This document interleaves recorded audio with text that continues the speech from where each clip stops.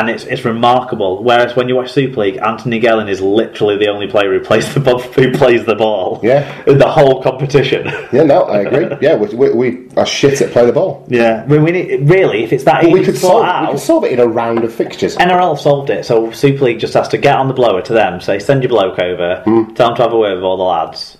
It shouldn't even be that complicated. It should just be someone sends an email around and goes, alright, lads, remember how you're actually supposed to play the game? Start fucking doing it. Yeah. It should be dead simple. I mean, it'll be frustrating for fans for a while because our players in our competition are such fuckwits that they can't do anything but give penalties away, it feels. Yeah. And then blame the ref for it because, hey, they're the easy target. But actually, after that stick happens for a period, fans will appreciate that the rules are getting consistently applied then. Yeah, play the ball. Yeah. Couldn't agree more. Alan Witt said, not the most exciting of games and definitely not the witness we have been used to watching so far this season. Could this one be put down to both teams being tired? Both can play better, but a good win for Saints. Yeah, it did feel a little bit like they were both, neither of them were really firing at all. If witness were tired, it's because of the work done by the St Helens forwards in this match. Yeah. When we talk about those running meters that they made, they carried the load. Yeah. That's what I would say. I agree. Paul O'Brien said, poor performance from Widnes today. Lacked ideas in attack and lost possession too easily, only starting to play with 10 minutes to go. Thought Silverwood had a poor game. Can't comment on the video ref decisions. A screen was obscured by the sun. Saints are still far from their best. 2 defeats over the weekend, but still in the top 4. Okay, Andy Barca got in touch and he said that there were 2 tired teams playing out a game where not that much really happened. After 2 awful games prior to this, Saints forwards stepped up a bit and finished deserved winners. Brian Davies also said no Kevin Brown, no points for Widnes. Hanbury and Houston both had shockers and helped Widnes revert to form. Lots of stupid errors and penalties, making it easier for the big boys to get the points. Paul Ludo Lewis, if anyone is looking for an argument to scrapping Easter Monday games, then show the RFL this match. 2 sets of tired players, with teams making fewer handling errors coming out on top. Won't select Widnes though, as the boys have been immense this year so far. Still Widnes till I die. Aidan Stalker said, not the best game, but I'm of the opinion that Easter Monday games tend to lack quality due to the tiredness and injury factor. Another encouraging performance from Farge, but Luke Thompson stole the show. Savelio, Armour and Wormsley all fed off his energy. Badly needed result, but I'm not going to get carried away, as I think we caught Widnes at the right time. And the final word on this one goes to Alex Leonard, who's not a name I'm totally familiar with, but thank you for getting in touch, mate. Thanks for getting on board, Alex. Another one with a unisex name getting in touch with us. Who knows? With no Kevin Brown, Widnes lacked creativity and our kicking games suffered. The squad looked tired, simple mistakes cost us, and we were continuously and sometimes questionably penalised by Silverwood. The movement of the ball was slow and restricted. It will be a relief to have Brown back when he's fit. For a second there, I thought you meant Leonard was the ambiguous name. I was like, what are you on about? No, Alex. Yeah, no, I'm on board now. Cool, okay, so nothing to see here in terms of video refereeing decisions. Then it was Catalan Dragons 41, Castleford Tigers 22. There is only one thing to talk about, really, isn't there? And it's the performance of Thierry Alaba, which is we can talk about Morgan Escray's pointless drop goal, just showing off his range of skills. Well, they tried one earlier and just thought, fuck it, we'll keep going. We can. I don't know what. Yeah. Was it that bad a performance, or was it? I mean, I've only seen the one particularly contentious one in any detail. The one where it wasn't a try, because there was one where it wasn't a try at one end. Yeah. And it came back as a try. Yeah. And then there was one where it should have been, I think, a try for Catalan? For Castleford. Oh. Castleford's no try. Which way did it work? Either way, there was... Basically, Catalan should have had more points and Castleford should have had less. Right. So Catalan should have had a try down at their end. Yeah. I think that was the Pat Richards one that got chalked off, and Castleford were given a try when...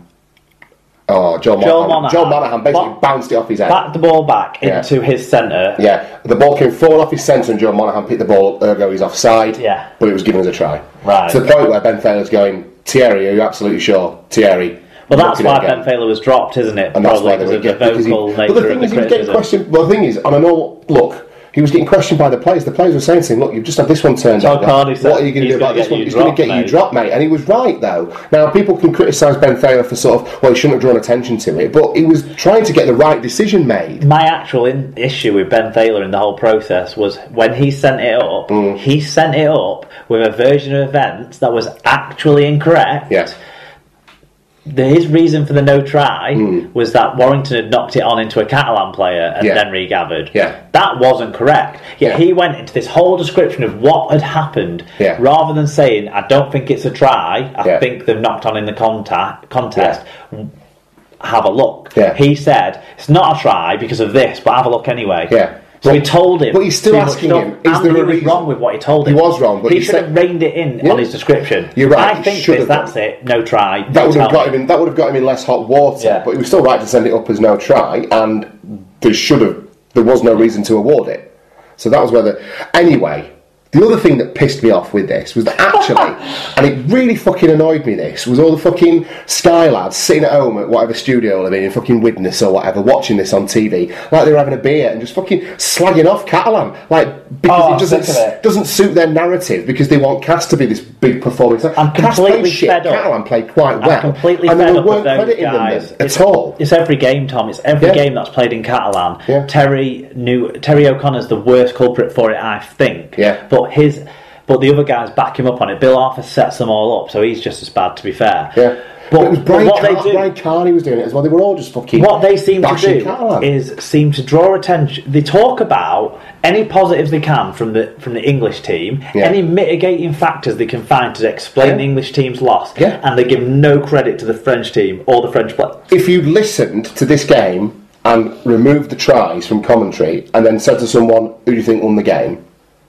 I'll tell you, 99 people out of 100 would say Castleford won that game because of the way they were talking about. Oh yeah, Castleford have played really well. They're so unlucky. I don't understand how Catalan can be winning this game. Their world class players should be standing up and doing a lot more for them. But they scored 3 more tries. It should have been 47 points to 16. Why? With the fuck ups, and let's let them have the kicks. It should have been 46 points. They should have been beating them by 30 points. Right. You don't beat a team by 30 points by playing shit. No, but it's consistently the narrative they put out, like you said. It was the same in the Widnes game. It was the same. Widnes were unlucky.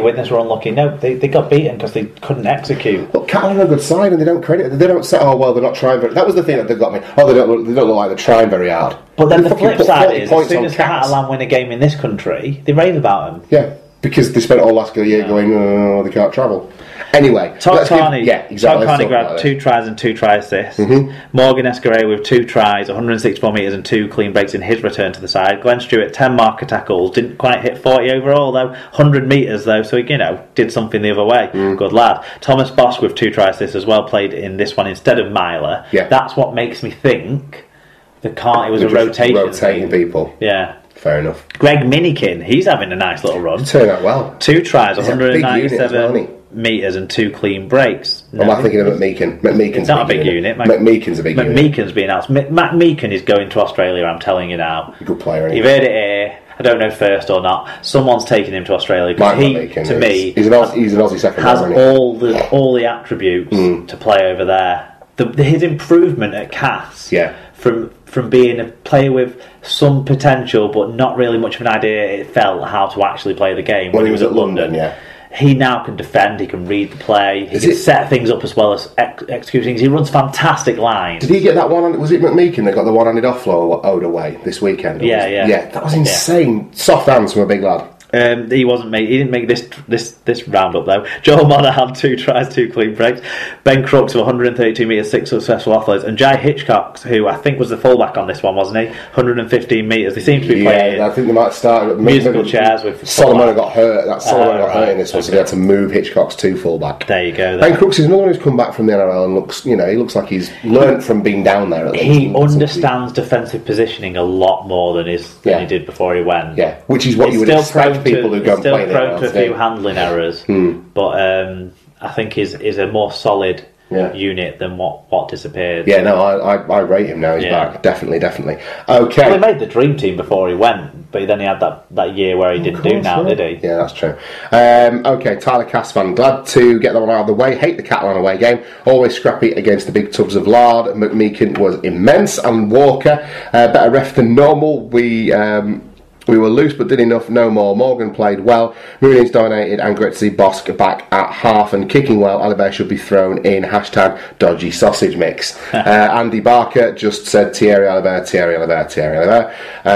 Brian Davies, good to see Catalan get the win at home and add to their away wins this season. A strong French team will be good for the comp. How the hell is Willie Mason getting a gig though? Great to see Escarre back. Yeah, Mason. He actually played more this weekend, but he seemed to have a good start to the game this weekend, but he does blow fast and doesn't really have a positive impact. He's a very old man, Mark. Let's be fair. So was Andy Lynch. Yeah, fucking hell. You've got me on that one. Yeah. Okay, I'll give you that. Well done. Yeah. Fat Boy Rob, not bad at all. Sorry, not all bad for the Tigers, with Minikin and Holmes getting some experience and the dog fucker finally getting on the score sheet. Hopefully Fail will get a ban for trying to be the on the field and the video ref at the same time. He did. Yes, he did. Well, he got dropped, didn't he? He got a ban.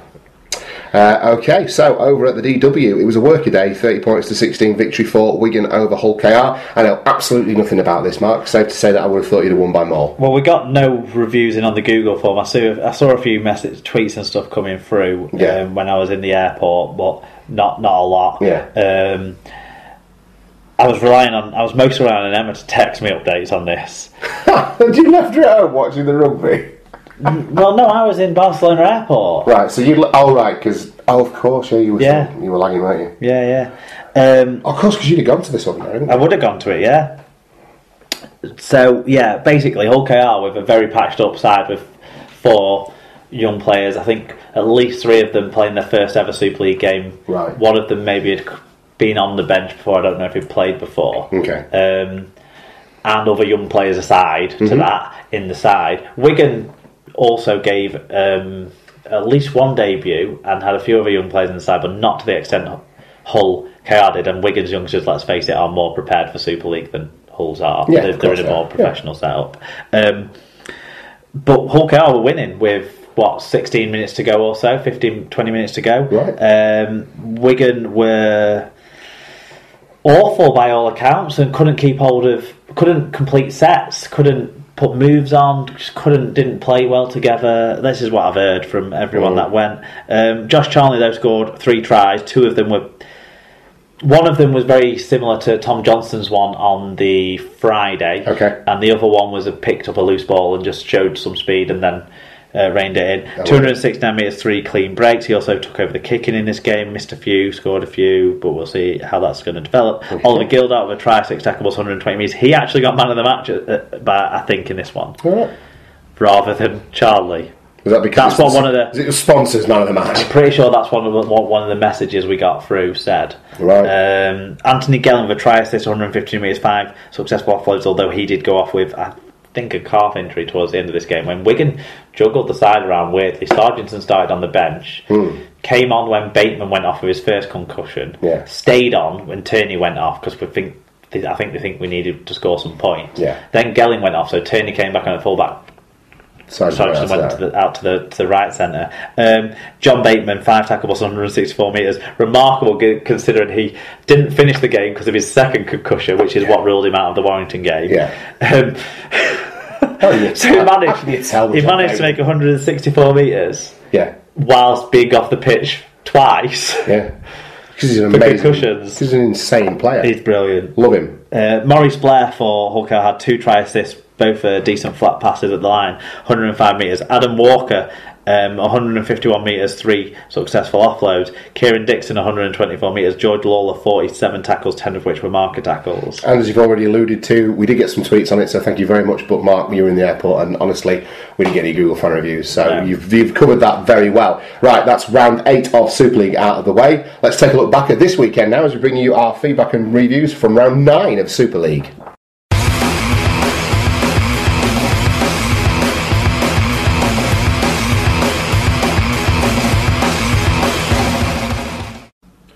So, into round 9 of Super League. I think this is definitely the first time in Super League pod history that we've covered 3 rounds in one show as well. So it is a bit of a first for us. But back to Friday night, and over at Headingley, in front of ever dwindling crowds, Leeds Rhinos lost by 10 points to Hull KR's 30. And actually, Hull KR got themselves out to about a 20 points to nothing lead at one point in this.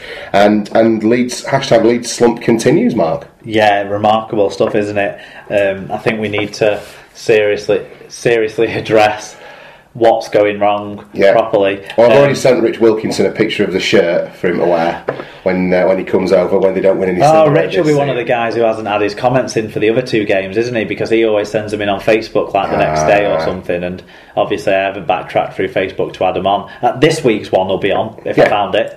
I'll paraphrase.